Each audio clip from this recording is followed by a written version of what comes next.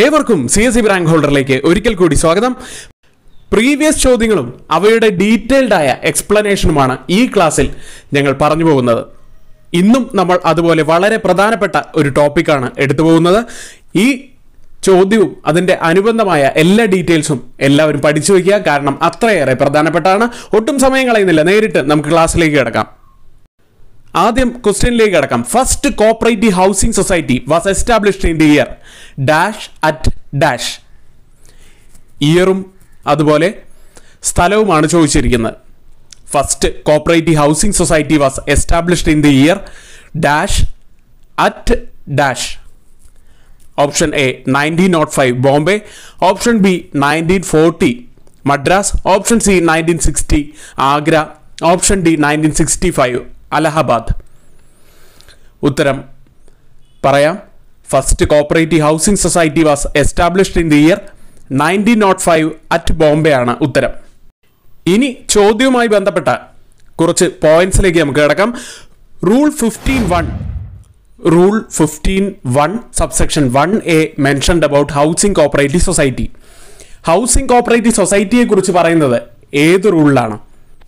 Rule 15(1) subsection 1A housing cooperative സൊസൈറ്റിയെ കുറിച്ച് പറയുന്നത്. ഇനി housing societies in Kerala working in 2 tyre. കേരളത്തിൽ ഹൗസിംഗ് സൊസൈറ്റികൾ 2 ടയർ സ്ട്രക്ചറിലാണ് പ്രവർത്തിക്കുന്നത്. ഇനി നമ്മൾ 2 ദിവസം മുൻപ് ഒരു ക്ലാസ്സിൽ പറയുകയുണ്ടായി മാർക്കറ്റിംഗ് സൊസൈറ്റികളെ കുറിച്ച്. മാർക്കറ്റിംഗ് സൊസൈറ്റികൾ ഏത് ടയർ സ്ട്രക്ചറിലാണ് പ്രവർത്തിക്കുന്നത്? 3 ടയർ സ്ട്രക്ചറിലാണ് മാർക്കറ്റിംഗ് കോപ്പറേറ്റീവ് സൊസൈറ്റികൾ കേരളത്തിൽ പ്രവർത്തിക്കുന്നത് എന്നുകൂടി ഒന്ന് ഓർത്തു വയ്ക്കുക.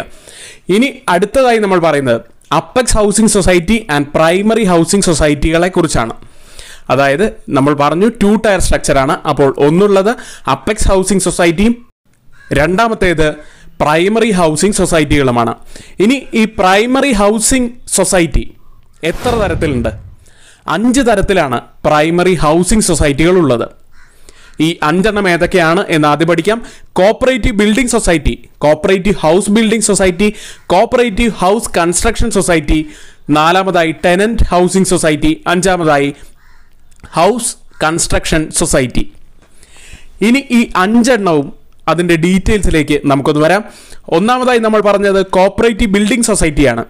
In this type the society grant loans for construction of building in their own land. The loans will be repaid in installments. അപ്പോൾ കോപ്പറേറ്റീവ് ബിൽഡിംഗ് സൊസൈറ്റിയെ കുറിച്ചാണ് നമ്മൾ പറഞ്ഞത്. കോപ്പറേറ്റീവ് ബിൽഡിംഗ് സൊസൈറ്റിയിൽ അവയുടെ മെമ്പേഴ്സിന് അവരവരുടെ സ്വന്തം ഭൂമിയിൽ ബിൽഡിംഗ് പണിയാനുള്ള ക്യാഷ് ലോങ് ടേം ലോണായി സൊസൈറ്റികൾ നൽകും. ഈ ലോൺ ഇൻസ്റ്റാൾമെൻറ്റ് ആയിട്ടായിരിക്കണം തിരിച്ചടയ്ക്കുന്നത്. ഇൻസ്റ്റാൾമെൻ്റ് ആയിട്ടാണ് തിരിച്ചടയ്ക്കുന്നത്. ഇവിടെ വീട് മെമ്പർ തന്നെയാണ് വെക്കുന്നത്. അപ്പോൾ കോപ്പറേറ്റീവ് ബിൽഡിംഗ് സൊസൈറ്റിയിൽ അവരുടെ മെമ്പേഴ്സിന് അവരവരുടെ സ്വന്തം ഭൂമിയിൽ ബിൽഡിംഗ് പണിയാനുള്ള ക്യാഷ് ലോങ് ടേം ലോണായി സൊസൈറ്റികൾ നൽകും. ഈ ലോങ് ടേം ലോൺ ഇൻസ്റ്റാൾമെൻ്റ് ആയിട്ടാണ് തിരിച്ചടയ്ക്കുന്നത്. ഇനി cooperative house building society. Cooperative house building society acquires the land and construct houses and sold it to its members. ഇനി ഇതിൽ എന്താണ് പറഞ്ഞതെന്ന് നമുക്ക് നോക്കാം. ഇവിടെ കോപ്പറേറ്റീവ് ഹൗസ് ബിൽഡിംഗ് സൊസൈറ്റി ആ സൊസൈറ്റികൾ സ്ഥലം സൊസൈറ്റി തന്നെ ഏറ്റെടുത്ത് വീടുകൾ നിർമ്മിച്ച് അവരുടെ അംഗങ്ങൾക്ക് നൽകുന്നു. ഇതാണ് ഇവിടെ സംഭവിക്കുന്നത്. കോപ്പറേറ്റീവ് ഹൗസ് ബിൽഡിംഗ് സൊസൈറ്റിയിൽ എന്താണ് ചെയ്യുന്നത്? സ്ഥലം സൊസൈറ്റി തന്നെ ഏറ്റെടുത്ത് വീടുകൾ നിർമ്മിച്ച് അവരുടെ അംഗങ്ങൾക്ക് നൽകുന്നു. ഇനി cooperative house construction society 3-മത്തെ type സൊസൈറ്റിയാണ് house construction society. ഇവിടെ എന്താണ് പറഞ്ഞിരിക്കുന്നത് നോക്കാം. Cooperative house construction society acquires land, construct houses, rent out to members under higher purchase system. Ownership of the house only after the completion of payment.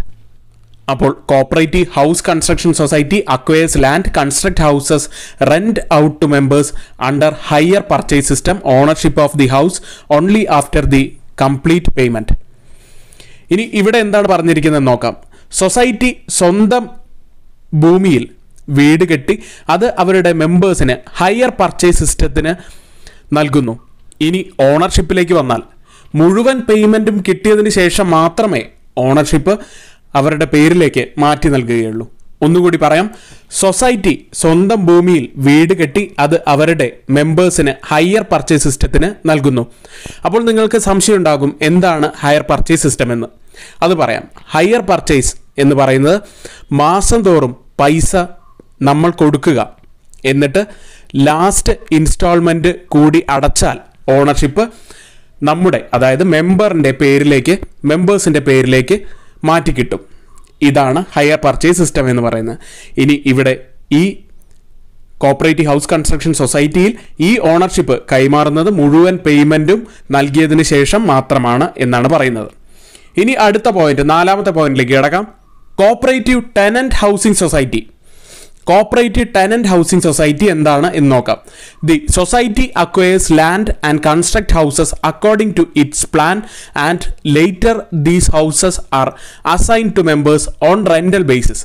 ഈ cooperative tenant housing സൊസൈറ്റിയിൽ the society acquires land and construct houses according to its plan and later these houses are assigned to members on rental basis.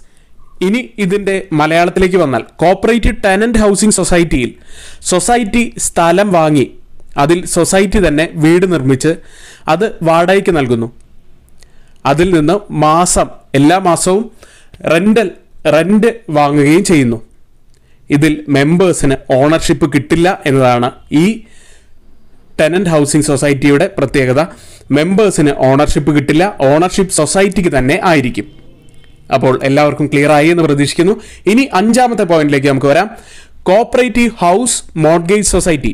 Cooperative house mortgage സൊസൈറ്റിയിൽ society advances the loans to members on the mortgage of houses already built by them for addition and remodel repair. ഇനി ഇതിലേക്ക് വന്നിട്ടുണ്ടെങ്കിൽ cooperative house mortgage സൊസൈറ്റിയാണ് നമ്മൾ പറഞ്ഞത്. Cooperative house mortgage സൊസൈറ്റിയിൽ നമുക്ക് സ്വന്തമായുള്ള വീടിനെ ഒന്ന് പുതുക്കി പണിയാനോ മിനുക്ക് പണികൾ നടത്താനോ സൊസൈറ്റി മെമ്പേഴ്സിന് ലോൺ കൊടുക്കുന്നു. അതാണ് കോപ്പറേറ്റീവ് ഹൗസ് മോർഗേജ് സൊസൈറ്റി ചെയ്യുന്നത്.